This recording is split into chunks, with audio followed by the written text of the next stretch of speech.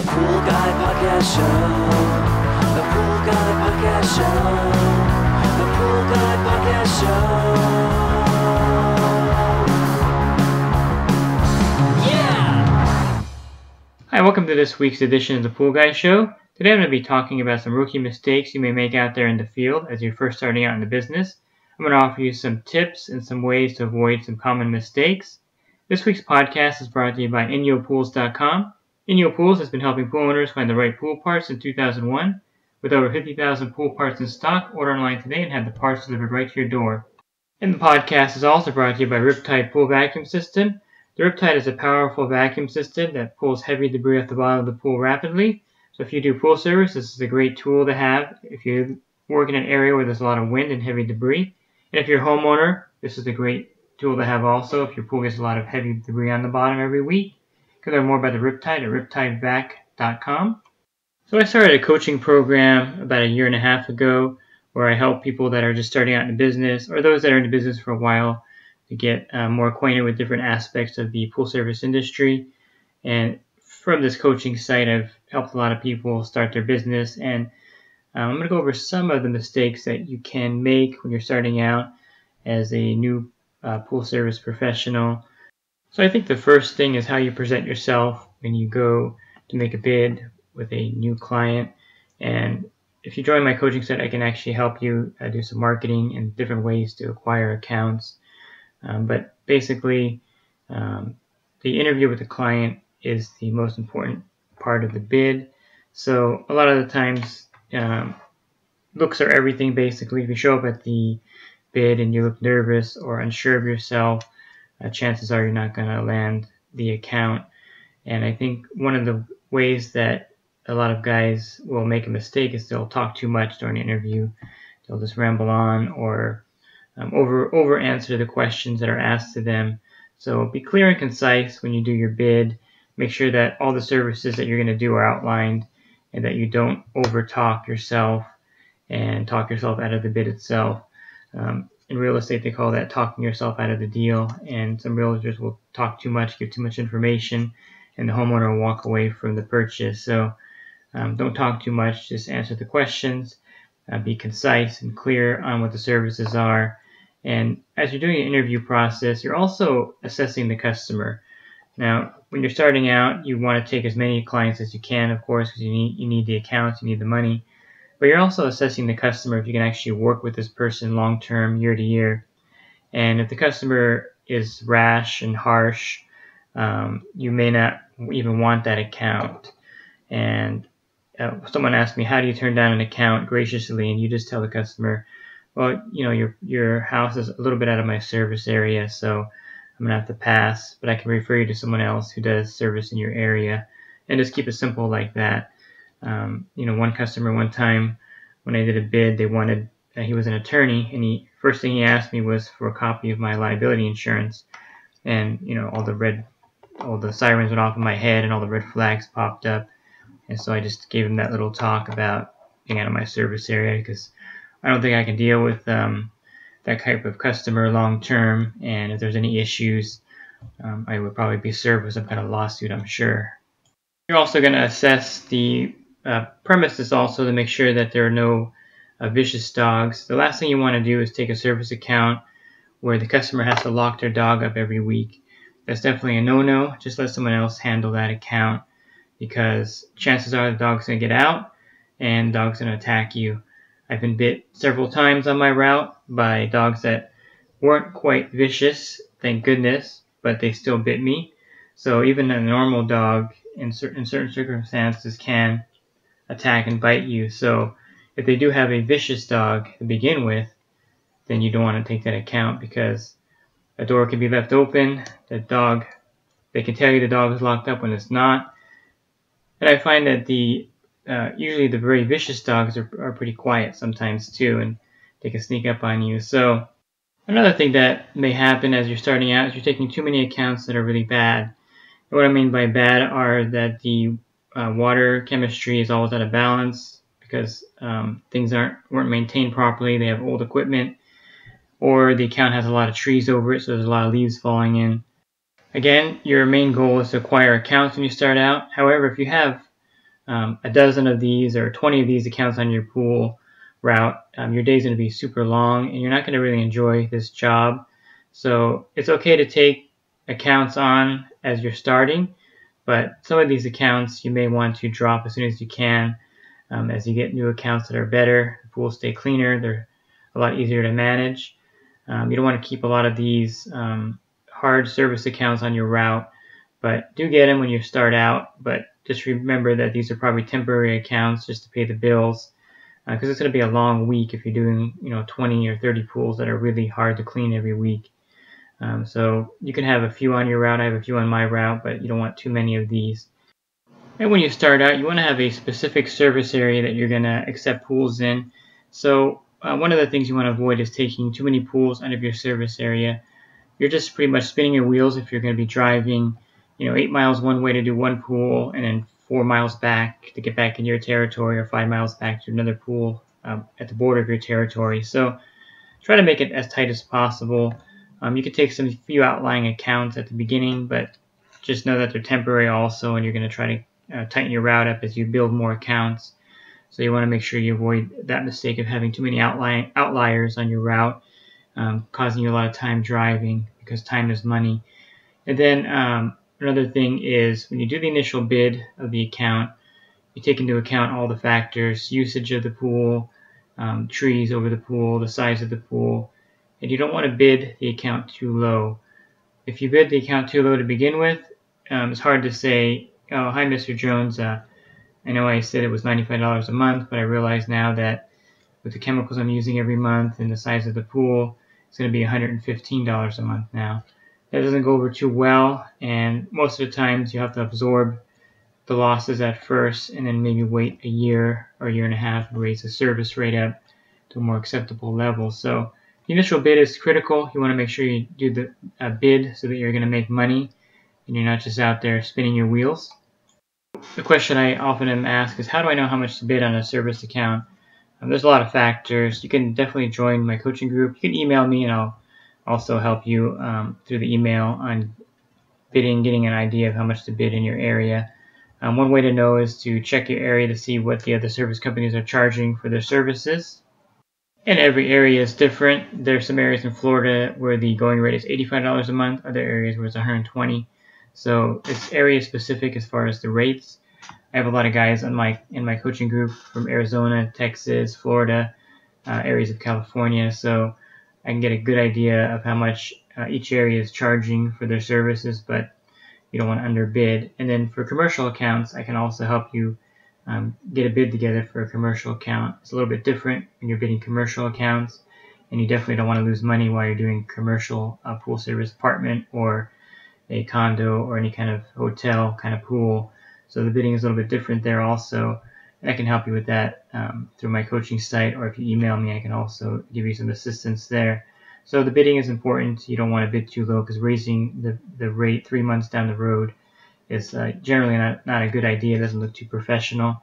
The next thing is a service agreement. You want something simple drawn up, stating what you're going to do each week, and then you're going to also have what the customer is required to do: add water to the pool, make sure the pool is accessible every week, that you're able to get in there, things like that in the service agreement. That way there's no misunderstandings. Also in the service agreement, you can also put how many vacation days you take every year and when you take your vacation days. That way they know when the pool is not going to be serviced that week. So those are all important things to have in a service agreement. It's not binding. It's not a legal document that's going to bind you like a contract, but it's just something that will let the customer know what to expect from your service and what they're expected to do week to week, to make sure that everything is dialed in on your end and their end. So another thing that people starting out forget to do is to build a website. You don't have to have a massive website, but you do need to have a website. Website makes you look professional. When you have a business card, you give it to your potential client, and they can look at your website. On your website, you should have your service rates listed there. Generally speaking, the service rate is not specific, but generally what each level of service roughly costs. And of course, you want to put some exceptions there. So definitely a website is good. And also, if you're going to advertise with anything like Google AdWords, I think it's called Google Ads now. They're going to be changing the name of that, but it used to be called Google AdWords. You'll need a website so that people can land there with the Google ads. So website is definitely a must. It's very affordable. I have a guy that can build you a website really affordably, or you can use Wix.com and build a website for about $150 a year as the cost of the fees. You can build a free one, and those have their ads on your site. So you can go either way. I prefer you paying for your website. That way you don't have any kind of server ads on your site. It looks a little bit more professional when you actually pay for your site. And with that said, a lot of service guys starting out, they're younger, so they're tech savvy. And one thing that I've noticed, I've seen going to different websites is there's a lot of fake reviews on there from people from Yelp and from other sites where they review from Google. You can pretty much garner a lot of fake reviews from friends, relatives. You can buy reviews from companies. I really would recommend not doing that, mainly because of the honesty aspect of it. If you have fake reviews, then the customer can't trust you as far as your honesty level. And fake reviews just don't make you look good. People can spot them pretty easily. If you see a service company with 50 reviews, they're all 5-star. Because generally people don't leave reviews. Most service companies will have maybe 5 to 10 reviews on their site, which is pretty normal. You know, if you've been in business for 5 years, you may have like 30 reviews. So just let the honest reviews come in gradually. You're going to get most of your customers from word of mouth anyway. So the fake reviews just make you look phony, basically, and doesn't really add anything except maybe some false clout to your business. And I don't really like fake reviews anyway. When I go somewhere, when I'm looking for a carpet cleaner, I want to make sure that the reviews are legitimate. So it's just bad for the overall business, internet business, by having fake reviews. But a lot of guys do it, and they think that it's helping boost their business up, when in reality it's hurting the whole industry, because you're saturating the market with some fake reviews, and the legitimate reviews aren't being seen. And I just don't agree with doing that. And that's just my little 2 cents, my soapbox there on that. So yeah, keep everything as real as possible. And you want to have build up some good customer relationships, so that when you do a bid, you can give out their phone number, and then the potential client can call them and ask how the service is. And I think that's the best. Have like 3 or 4 customers that are outgoing and are willing to do that for you, and offer them something free. You know, if you charge for filter cleaning twice a year, offer them 1 free filter cleaning a year if they are willing to be a reference for you. And that's fine. I mean, it takes them time and out of their day to field phone calls, and it's definitely worth giving them something at least to help you build your business up. And it's not a kickback, it's just a way of appreciating them helping you by being willing to talk to someone about your service, and that's perfectly acceptable. And I think that's the best way to build your business, is with referrals anyway. And having that in your back pocket is a good thing. And then I'm going to go touch on a few things about time on your route. So I see a lot of guys out there not using the right equipment, or using really cheap equipment. It's okay if you're starting out, you're on a budget, I understand that.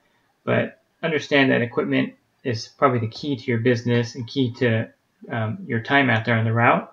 It's very frustrating if your skimmer, your leaf rake breaks, or your brush breaks out there, or if your tools aren't working properly. You definitely want to invest in some good quality tools and equipment.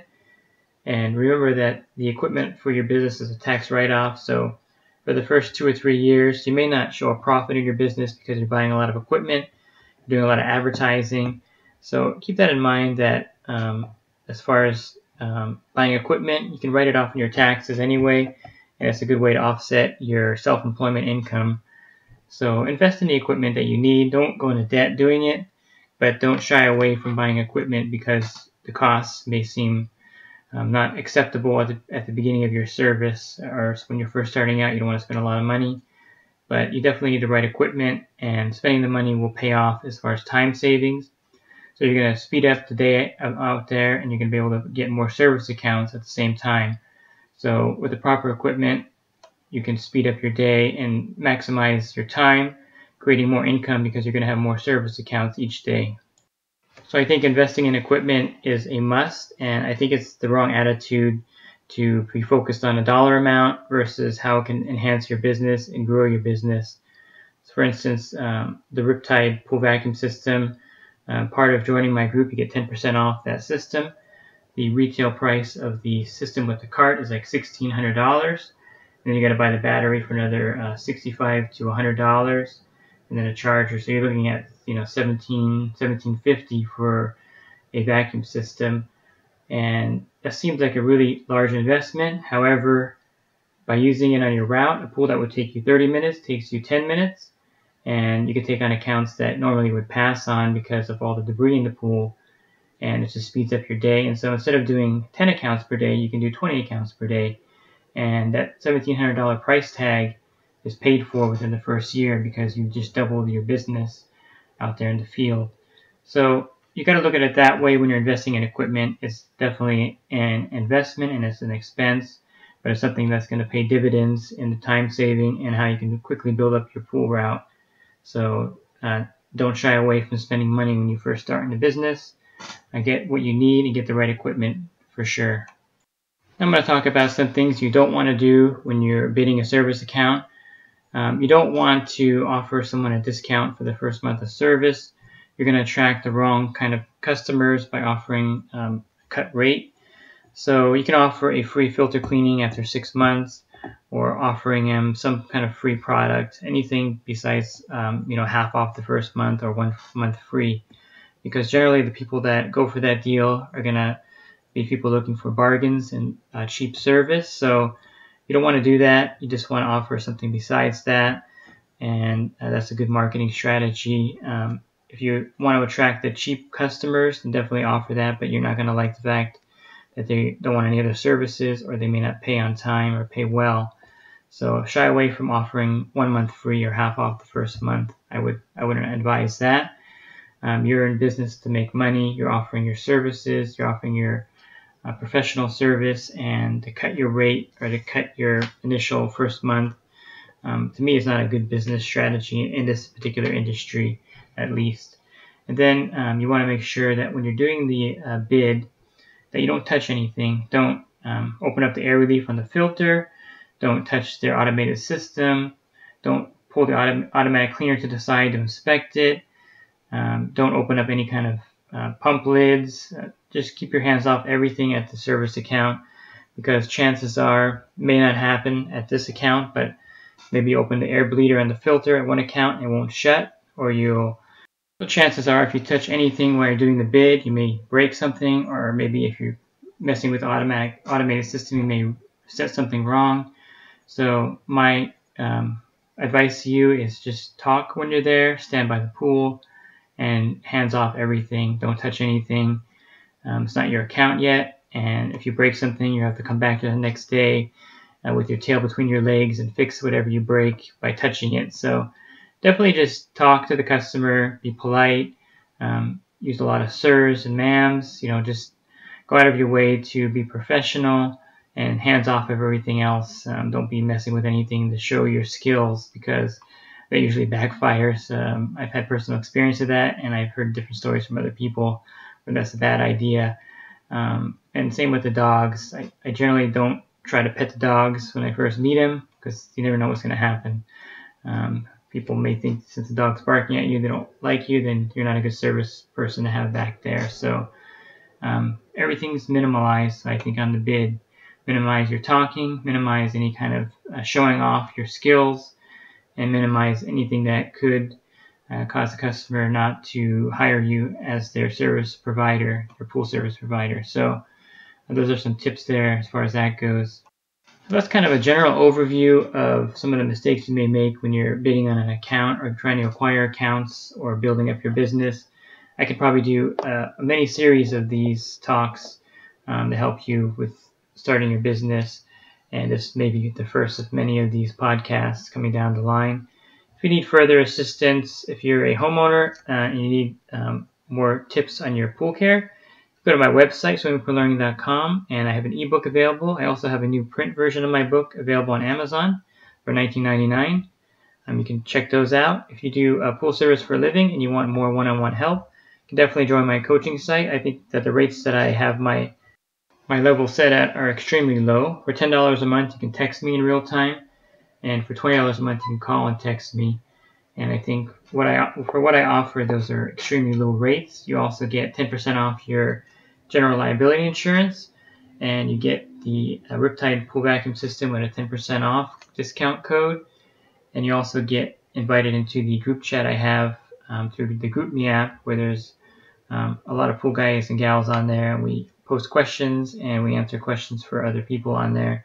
So there's a lot of great benefits of joining my coaching site, and I can offer you one-on-one help with your marketing, with your pricing, and with any kind of problems you may have out there to fine-tune your business. So check that out also. You can find information on my coaching site on my website at swimmingpoollearning.com. So I hope you found this podcast helpful. Have a great rest of your week, and God bless. The Pool Guy Podcast Show. The Pool Guy Podcast Show.